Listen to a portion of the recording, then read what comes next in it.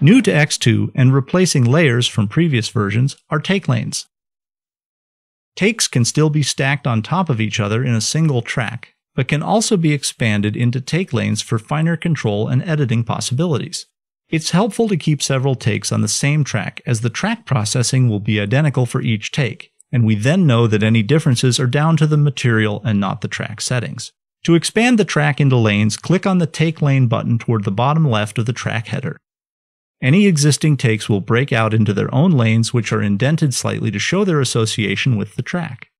Once open, lanes can be resized by click-dragging on the lane divider, but not individually. On the same track, they will all be the same height. There is a Select Take widget to the left of the track name area, which selects the take lane contents and its parent track. Next to that is the take lane name, which defaults to T plus a digit, but can be renamed to something more suitable.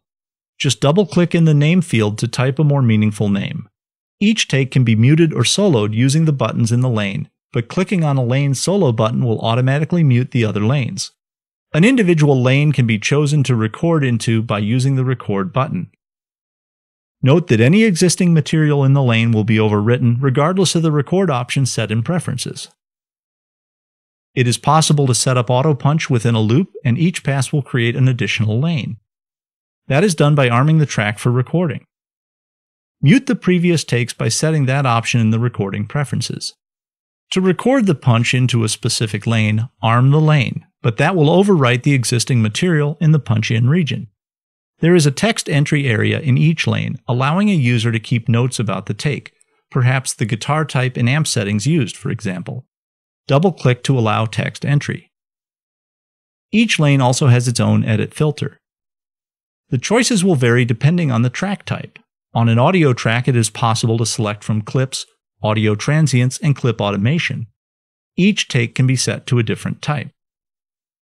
On a MIDI track, the choices are clips, notes for the inline piano roll view, and clip automation. Clicking on the plus icon will add a take lane, while clicking on the X icon will delete not only the take lane but also the data within that lane.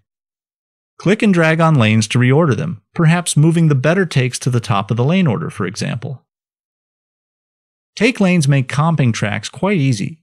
Just switch to the Mute tool and use the Isolate tool to isolate the takes you want to keep.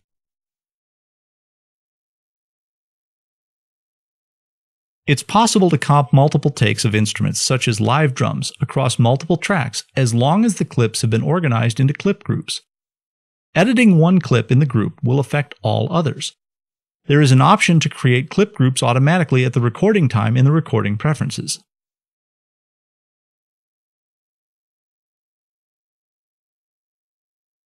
Once editing has been finished, close the take lanes to move back to a single track, which will save screen space.